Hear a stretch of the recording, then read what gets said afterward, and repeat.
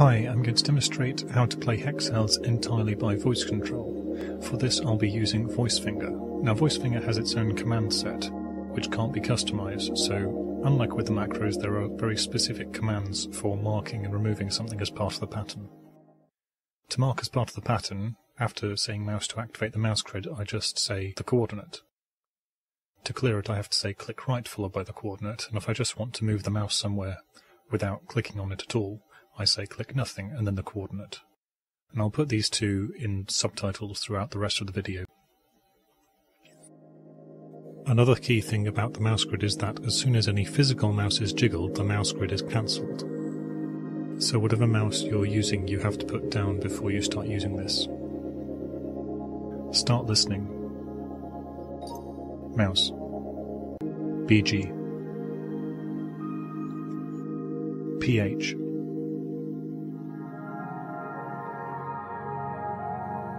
(8E), AE, AH, 8I, BE, BE, AA, AA. Click right, HE. Click right, JE. Stop listening. So you note it's making a couple of mistakes because of certain letters and numbers sounding very similar. You get a greater rate of accuracy using the phonetic alphabet. Start listening. Click right, Juliet Delta. Click right, Juliet Golf. Click right, Oscar Hotel. 1-5. Alpha India.